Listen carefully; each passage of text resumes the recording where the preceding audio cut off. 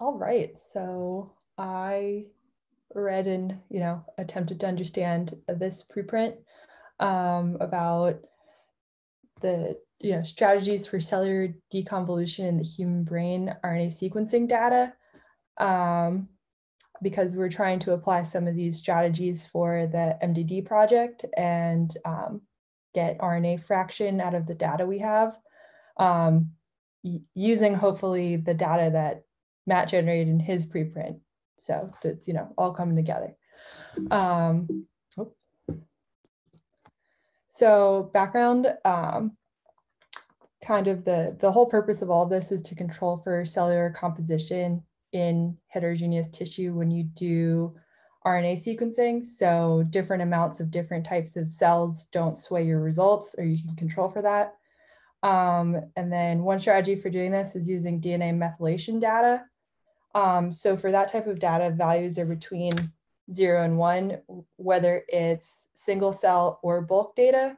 So it's more easy to compare single cell data to bulk data because you don't have to scale it, which is another, another step of how are you going to make those two types of data comparable. However, this is less popular than RNA-seq. For example, we have RNA-seq data for MDD a project, but we don't have DNA methylation data. It can only work for some cell types. I didn't dig more into that, but they did mention that in the paper. And then there's basically two types of deconvolution, which is reference-free and reference-based, which is what this focuses on. So basically for reference-based, you need to know what the genomic profiles of different cell types look like to determine what types of cells you have, or the proportions of cells that you have. So the goal of this paper was to quantify performance of different methods under different circumstances. So what is the performance of these different methods, different parameters, and all of these methods use different algorithms. And they also use several different types of reference data. And they mentioned that some of these are not ideal for different reasons. So they compare the performance of these methods based on two different categories. So bias, so random mean squared error, basically comparing the estimates of these algorithms based predicted cell type fractions based on DNA methylation data that they already have.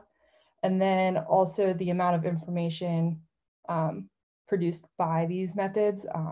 So how different do we actually think that different samples are? So they call that concordance some places, and then they also call it R-squared, it's R-squared. So the main data set that they used is paired DNA methylation data and RNA-seq data from the NAC of 200 individuals. So the DNA methylation data is used as the truth, and then the RNA-seq data is what we're trying to derive from. So that's how we have a kind of a truth versus a estimation. And then the three different types of reference data they used were single cell RNA-seq from fresh human temporal cortex, and then single nucleus RNA-seq from post-mortem NAC, and then OSM fish imaging of somatosensory cortex of mouse. So those are the three different reference data sets. And then the four different algorithms they looked at was the Houseman, which they used to make the base truth with DNA methylation, CyberSort, which is a machine learning approach, Mind, which is empirical Bayes, and Music is the one that they focus on the most. So it's recursive tree-based and weighted non-negative least squares, and that's the one that you have parameters for cell size, which is what they focus on the most. All right, so this is the figure 1. So this is where they compared the performance of these three. I guess Mind wasn't really in there. So they compared the performance of these three algorithms based on neuronal fractions derived from the methylation data. And basically they say that like CyberSort is the most accurate, follows this one-to-one line the best, but it's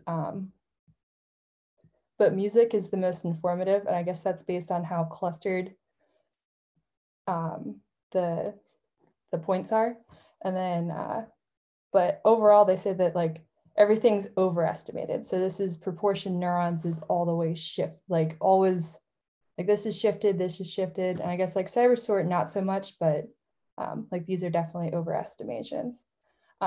So like I guess the overall takeaway from this figure is that like this isn't great. Like this doesn't tell you a lot.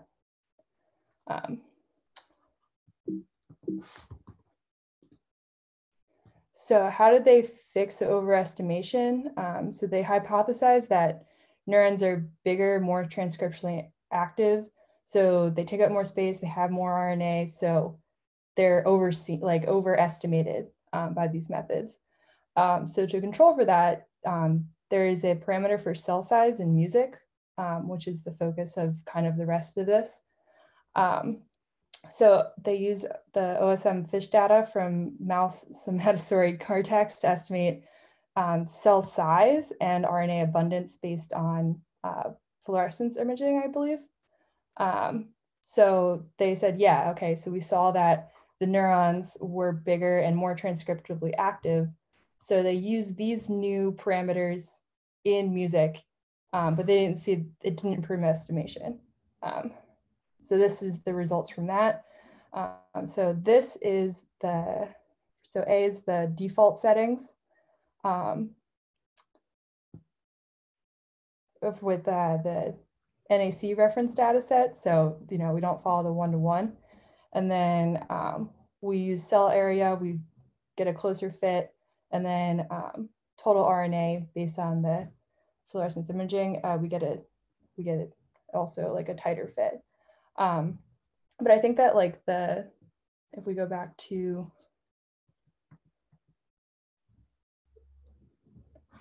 this, like the R squares aren't that much better. So it's around 0.5 still. So I think that the takeaway from this was that even though that's like very, you know, like the cell size were pretty good, they're saying that like there's big differences between mice and human. So even though it's the right, it's the right region, it's the right, or, you know, it's the wrong species. So it's like the wrong data, essentially. So they didn't expect to see much improvement with this, and they were right. So here we're trying like the closest data we can get.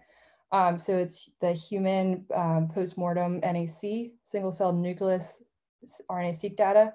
And here they said that these were like the best results. We see the like our best scores. I'm sorry, my zoom's in the way.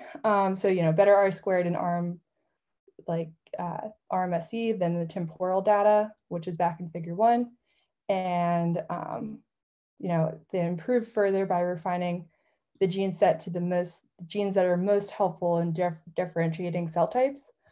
So all genes, and then we tighten up what genes we use, and we see an improvement in scores. My mouse really wants to jump what slide we're on. Yeah, so that was kind of, I thought that the overall takeaway from the paper was like, you know, using the most correct data is going to give you the most, or to estimate parameters is going to give you the best results. I thought that the slides were, or like the figures were pretty simple, which were, you know, like it's just scatter graphs with the same y-axis. So I thought that made it like kind of easy to follow along what was happening. Yeah, that was the whole thing.